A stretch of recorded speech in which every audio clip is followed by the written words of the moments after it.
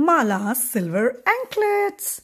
Hiss, Mala would frighten the cat. Ee-haw!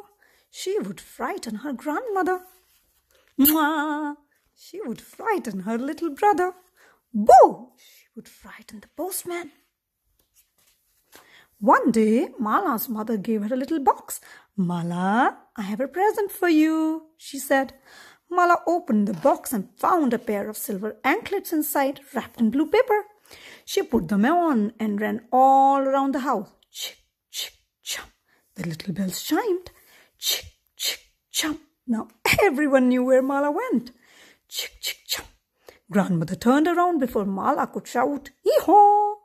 Chick, chick, chum. The cat jumped up before Mala could hiss. Chick, chick, chum. The postman walked away before Mala could howl, "Boo!"